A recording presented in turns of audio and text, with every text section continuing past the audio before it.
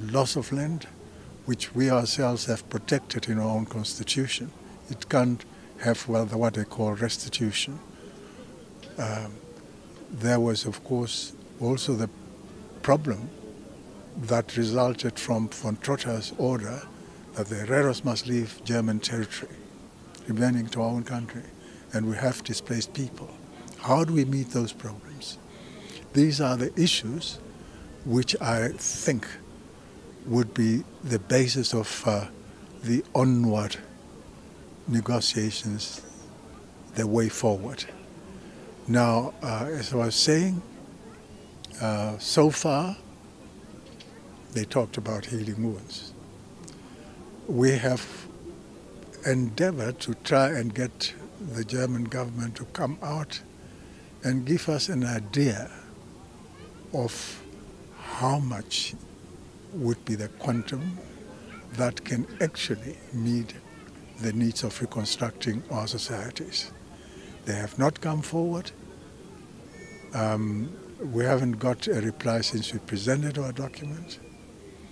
It seems to me they had some sort of decision, and at one stage I was informed that there is a letter to be delivered from my counterpart.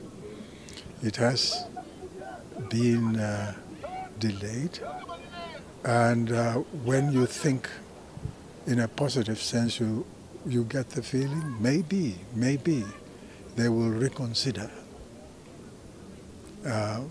because there is no direct denial of, as you know, these negotiations started because the German government itself decided they can't sweep this matter under the carpet.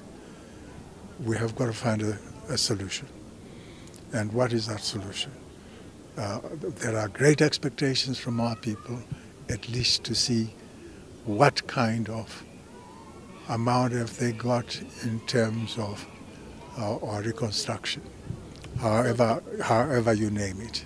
There have been some sort of statements which point as to the how. And the how is, for instance, the idea of, say, a foundation, and then a fund, a trust, targeting the affected communities. They have put sort of tentative values, and I wouldn't want to announce them because at this point it's still a matter of sensitive negotiations. But in terms of the figure that we put to them, they haven't really given an alternative figure, because we feel, as planners say, you cut your coat according to the cloth, and we can't start, building castles in the air when we haven't got an idea how far the German government is prepared to our position.